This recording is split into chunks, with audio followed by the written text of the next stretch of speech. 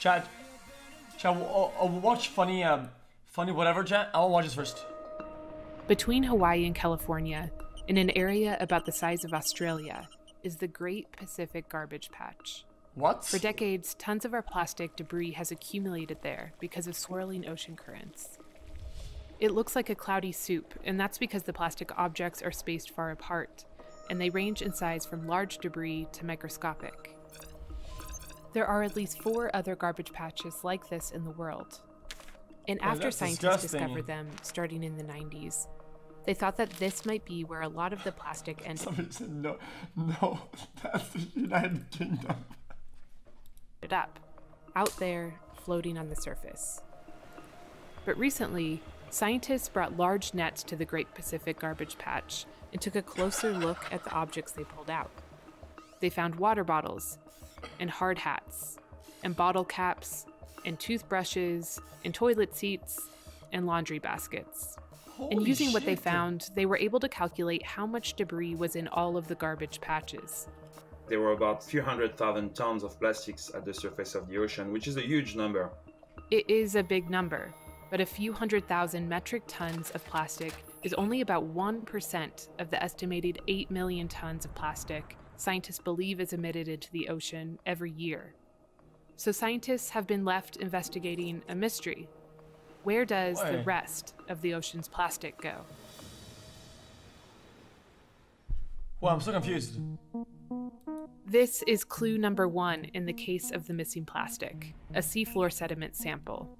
It was taken from the bottom of the Santa Barbara Basin off the coast of California.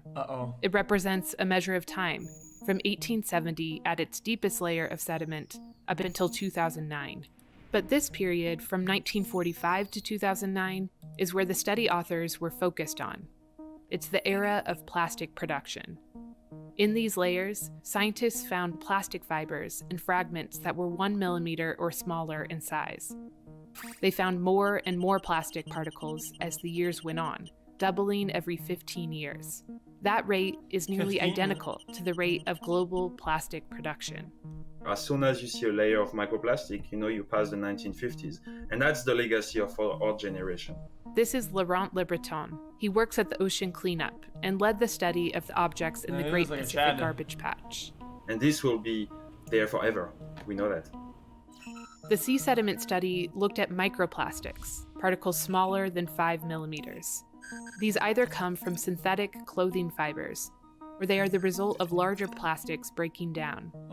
We found these tiny particles floating throughout the ocean, and even in the guts of the ocean's tiniest creatures, like plankton.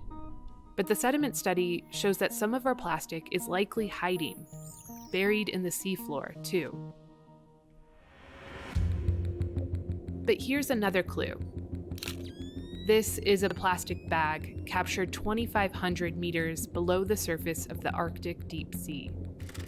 It's one of over 2,100 photographs taken with this deep sea camera. Part of the work that we're doing is to look at the impact of climate change in the Arctic. We use towed camera surveys to look at the impact on large animals like starfish and snails, sponges. And while I was doing these surveys, I saw that more and more plastic debris was on the seafloor. Melanie Bergman's research shows that large plastic objects don't just float on the surface or degrade into microplastic. Some of them sink without breaking down. Pretty crazy, man. One study found that about 50% of plastic in landfills is more dense than seawater, which means these objects could sink on their own. But even those other 50% may actually travel to the seafloor with time. Debris which is floating on the ocean surface becomes colonized with barnacles, mussels, all sorts of different organisms. And then it becomes heavier and heavier, and at a certain point it then starts to sink. That is actually disgusting. Bergman's research is difficult to replicate throughout the ocean because of the challenge of surveying deep sea environments. But it suggests that some of that missing plastic might be sitting on the seafloor, intact. Another clue complicates the mystery, though. This plastic crate from Taiwan. It's one of the objects excavated during the harvest in the Great Pacific Garbage Patch. And what struck researchers was its production date, 1971. When they looked at the production dates of other objects, they saw a trend. A lot of it was old trash. This was a new lead, because if the majority of plastic pollution degraded into microplastic or fell to the ocean floor, then what you'd see in garbage patches would be new plastic. That's it? And that changed the story because I thought the net was huge. The plastic that is accumulated at the surface of the ocean is actually very persistent. The plastic we find in subtropical oceans may actually be there for decades, if not centuries. Wait, what the fuck? It turns out the new plastic is far closer than the open ocean or the bottom of the deep sea.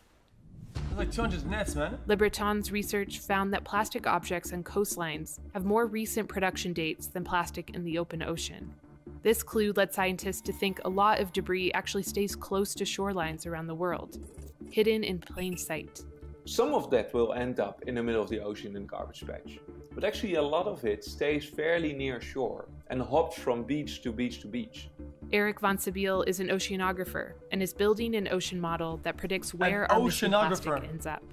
The completed model will be finished in 2022, but in the meantime, he and his team publish initial results to a Twitter feed.